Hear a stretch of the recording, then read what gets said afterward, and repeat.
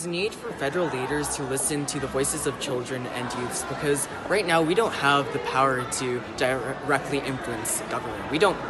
We aren't able to vote yet, and I still believe that there are many valid opinions and concerns out there that need to be addressed. So if there are direct ways for us to tell the leaders about our own issues, it would be very beneficial for all the youths living in Canada. Because children have gone through that stuff, and they might have more ideas than the adults who haven't gone through these things. Suicide is an issue worldwide!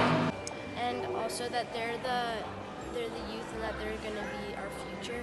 And I was saying that I think that their opinion matters also. A good leader is a person who always stands up for the people they care about.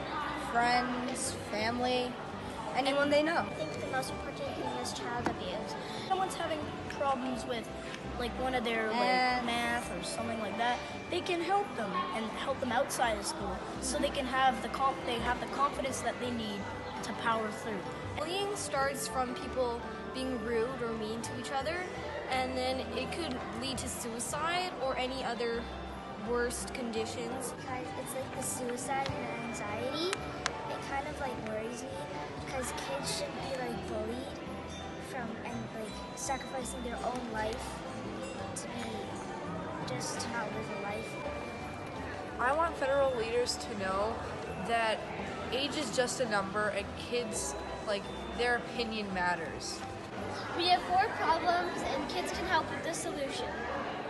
I think it's important for federal leaders to listen to kids because so we can give kids a voice. I would like to have specialists in schools to help with anxiety and depression, and they can work with students to help with their problems.